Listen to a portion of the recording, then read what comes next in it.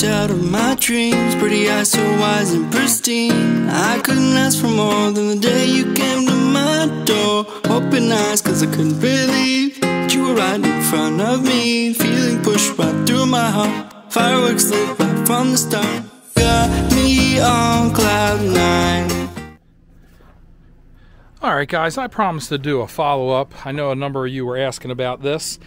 This is the Cuisinart dual burner gas grill. I just recently cleaned it up. It had some discoloration on the top here from using it, and also we were in Tennessee one time and it rained and I didn't get to it right away, and it got a little bit of rust on it, but I used a mild abrasive on it and it did clean up pretty nice.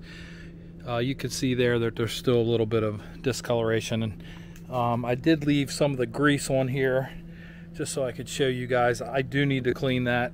That's also what it looked like before I used the cleaner.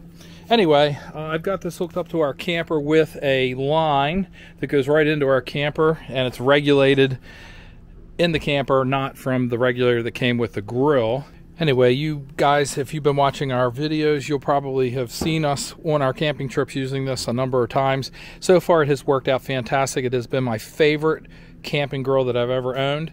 I've got it heated up right now, full blast. It's over 700 degrees in there, so you can really sear things very good.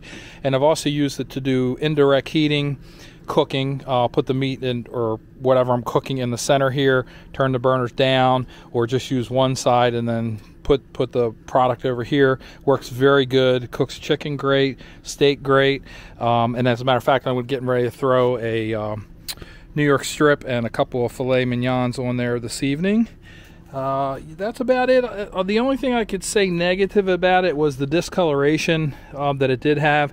Some people have complained about some of the parts inside rusting. Have not really had any issues with that.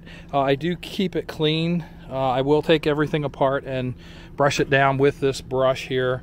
But anyway, yeah, I like it. The locks work good. One thing I have had an issue with, you see these screws right here? They are held in place with a lock nut, and that lock nut has come off a couple of times, so I do keep a spare, and I do frequently tighten these up. That's for the legs to fold down, and we do put it into the front part of the basement of our fifth wheel here. Anyway, the temperature control, like I said, it's up to 700 degrees right now. Sometimes you really got to turn it down, otherwise you can't really get down to lower temperature cooking. We do have a valve on this hose that I can use, and I do from time to time turn that down a little bit, and that also helps to control the heat on the grill itself. Anyway, highly recommend this grill. It definitely produces the heat to cook. There's no doubt about it.